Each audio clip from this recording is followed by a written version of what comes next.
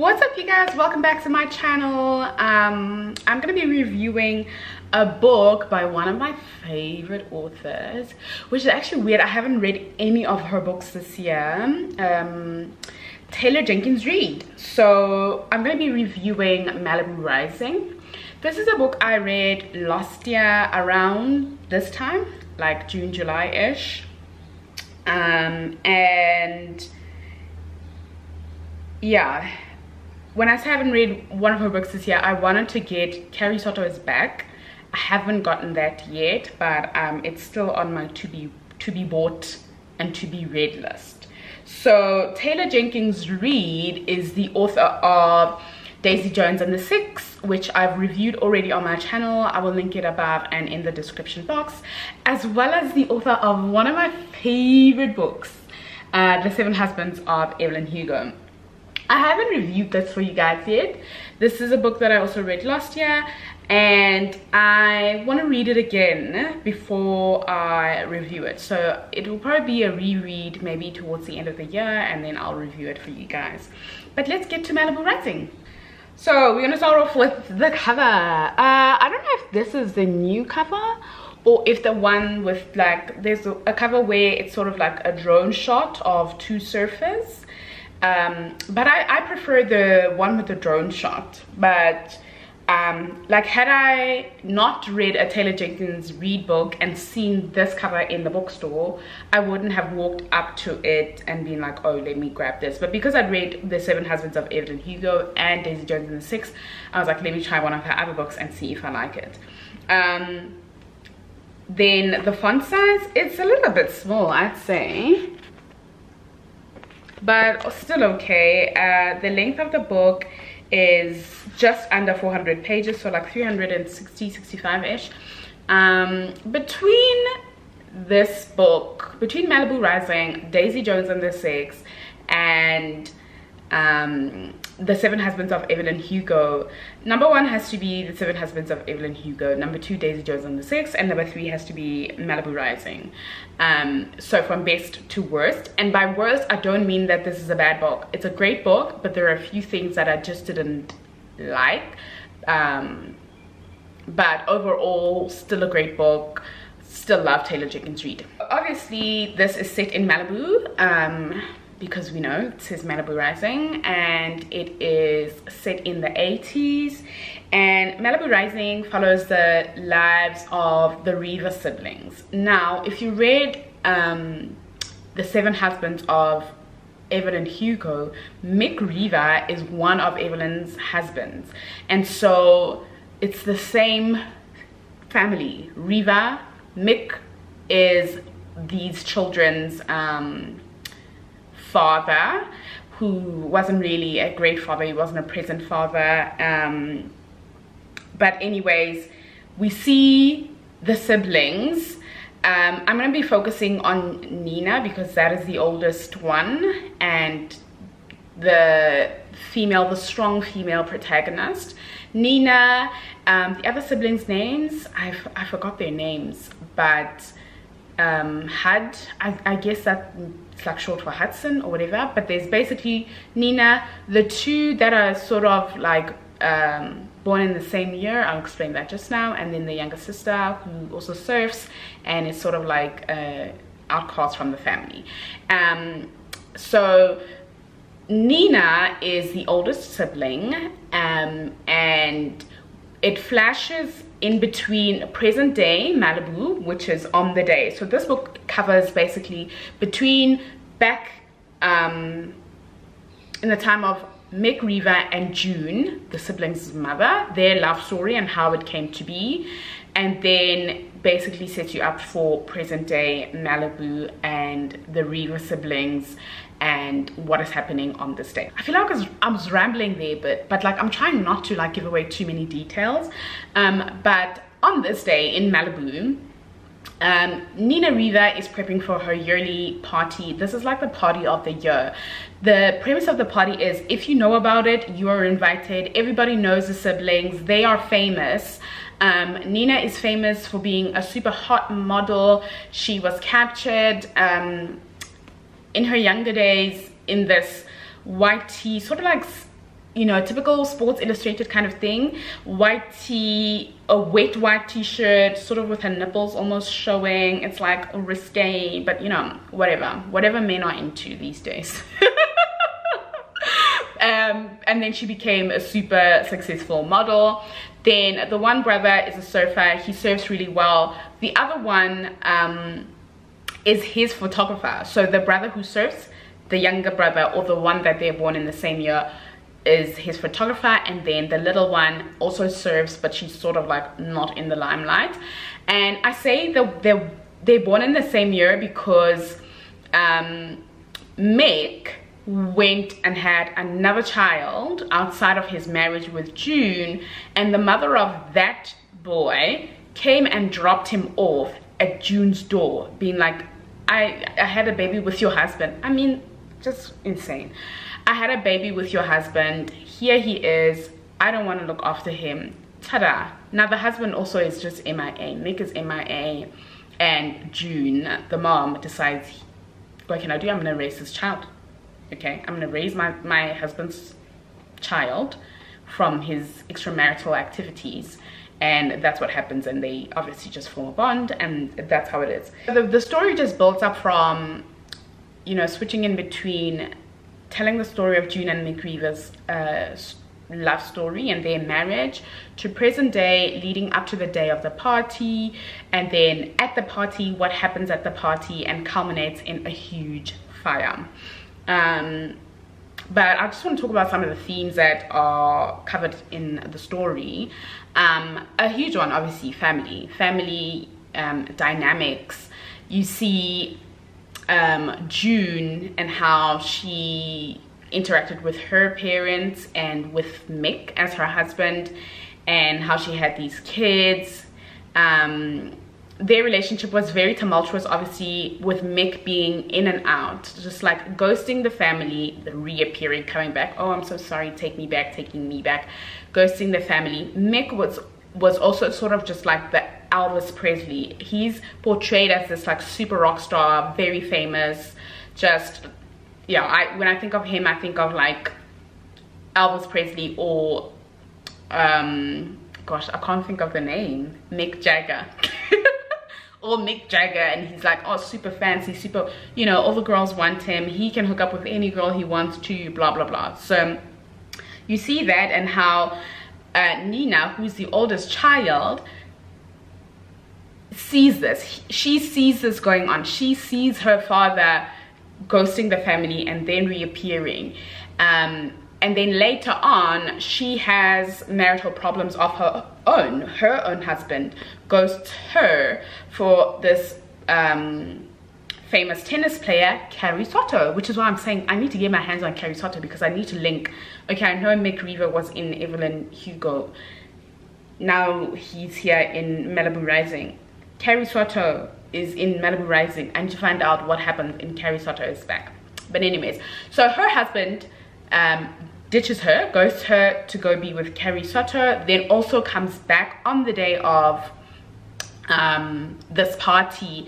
But you see how she handles herself in a different way, I want to say, or better than the way that her mother handled herself with Mick. So yeah, family, I think it's one of the main themes in this book, and how our parents' patterns and their trauma just infiltrates, or just filtrates down the family tree until somebody decides to change it, which is what Nina basically did with the way that she handled herself when her husband was just like in, out, 1 foot in, 1 foot out of their marriage. I think she handled herself differently than what her mother did, or in a better way than what her mother did.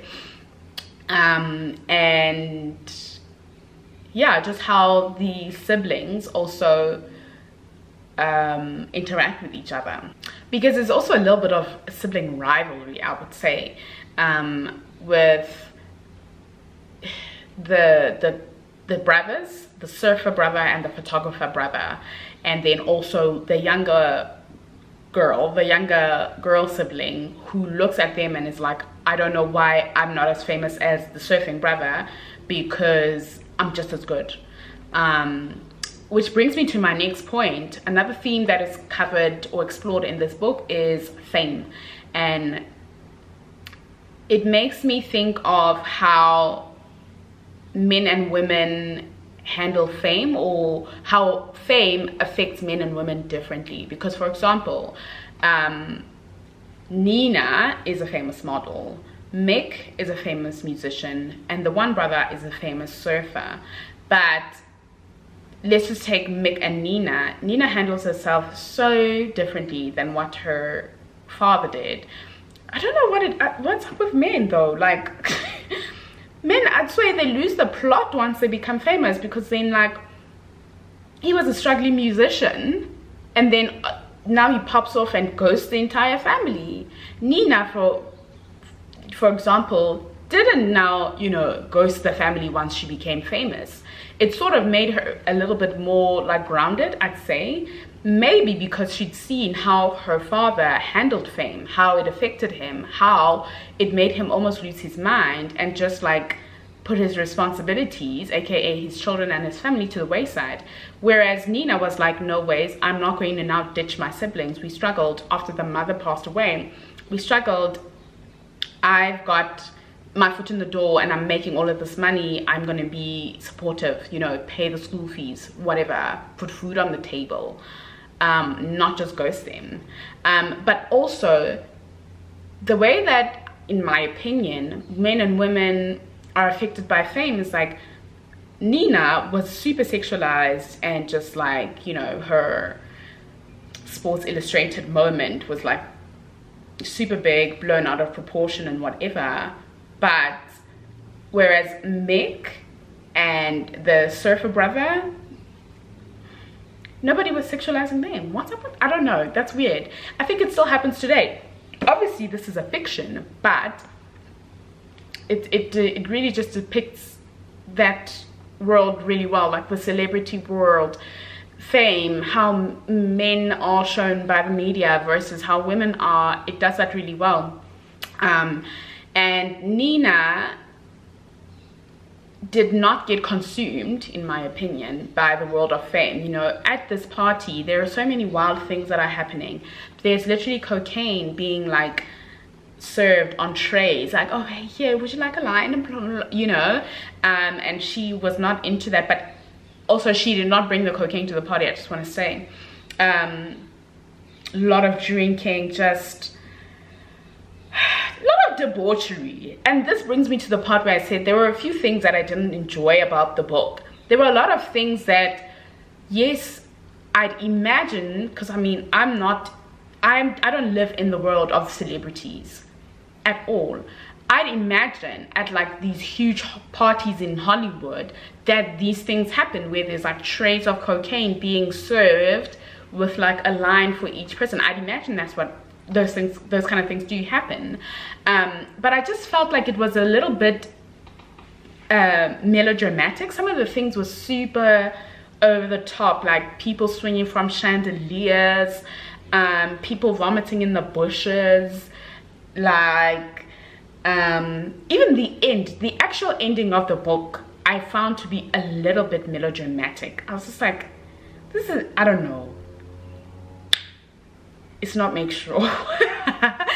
But overall, still a great book. Out of 5 stars, I would give it 4. You know, and the reason I'm giving it 4 is because of these little bits and pieces that I'm saying. I just found it to be a little bit melodramatic. Just my opinion. But nonetheless, Taylor Jenkins Reid, she just does the things. She knows how to make the plots to be done. She knows how to write a good and captivating story. Oh, the younger sister's name is Kit. I'm opening it up here. The younger sister's name is Kit.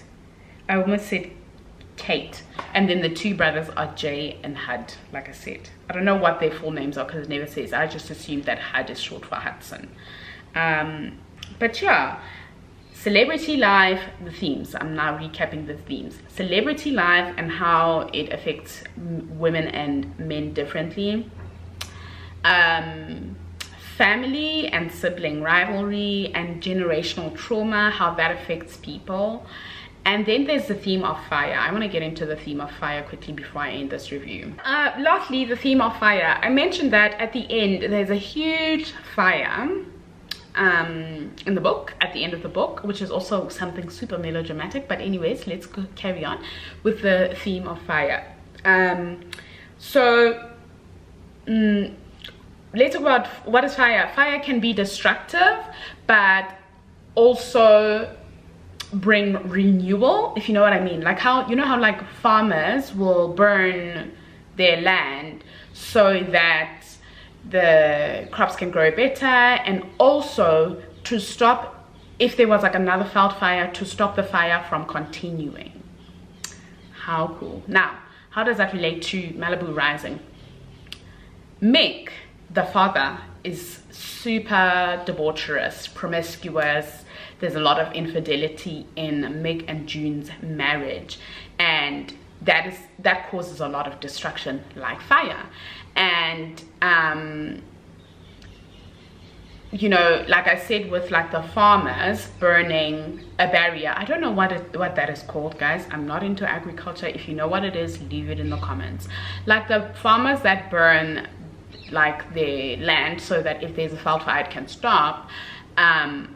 The siblings, the 4 children, Nina, Jay, Hud, and Kit, could have let this fire of infidelity just leave them super sour, bitter, you know, just like ruin them. But they decided that this is gonna stop, and we need each other. We need each other to be strong. We need each other to, you know, be there for one another. Like how the one brother is the other one's photographer. They're keeping the money in the family. How Nina decided that I'm going to take the role of mother and make sure that I provide for this family by becoming a model and blah blah blah. Unfortunately for Nina's mother, June, she let the fire of infidelity really just ruin her. I won't say what happens to her, but like I said previously, she does pass away, and then Nina takes the role of mother and looks after the children. Now, Nina sort of got into a similar relationship as her mother, or married a similar kind of guy that was cheating on her, ghosting her, blah blah blah blah blah. She could have continued like her mother to take this man back and let him run amok, but she did not. She said, whoa, okay, this stops here. And I really love that. It just reminds me again of like generational trauma. There's this quote, I don't know who said it, but it always like stuck with me, that says that pain in family is felt. I'm saying the quote wrong, but basically like pain will continue in a family line until somebody's ready to feel it, you know. A lot of the times we know how it is. Everyone's just like, oh, but that's just how I was raised. Look, I was raised that way and I turned out fine. No, you did not, Caroline. You did not turn out fine. You don't know conflict resolution skills. You don't have good conflict resolution skills. You were passive aggressive. You know what I'm saying? You know what I'm saying? Until someone in the family is like, oh my goodness, I want to change this. I don't want my kids to grow up like this. I want better for my children. Okay? And that concludes this review, you guys. Okay? Please give this video a thumbs up and do subscribe to my channel. And make sure that you subscribe to my vlog channel. I'll leave that in the description box as well. And I just want to say, like, you know, like when I'm reading, I don't necessarily I used to tab a little bit. I tab probably like 2 books, but now I just use my highlighter inside the actual book. And in high school I really used to struggle to just like, you know, make an annotation or just like figure out what is the story about, like figure out the themes, figure out the, I don't know. I think I struggled. I didn't do badly in English, like I got a solid B in matric, but I just remember being like, I don't know what the heck it's talking about, especially for like Shakespearean stuff. No. And now look at me sitting here reviewing books and also studying law. wild. But anyways, that's just, I thought I'd just add that in there. It's interesting. Anyways, you guys, please do subscribe and make sure to like this video and check out the other reviews that I've got on this channel. Okay, bye.